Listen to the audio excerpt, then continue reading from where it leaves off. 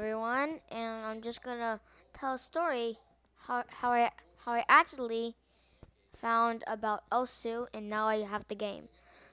So how I found OSU was basically like a few days ago, like on I think yeah like on Sat like on Friday where I saw like the game OSU, I saw also the game OSU Mania, but then I just typed, so then I searched about the game, but I just typed OSU in, so I found, OSU, then OSU Mania, but then when I typed OSU Mania, I then learned there were different games.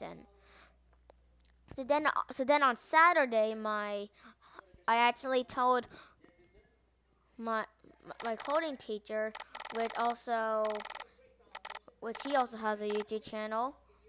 Also, I'll give it to the link of the discussion. So basic, so basically, he actually has played OSU and has done a video. So, so basic, so basically, I then learned how you play OSU, mouse or I guess tablet also, and click circles in order. So then I got the game. Then yeah, that's it. Well, bye.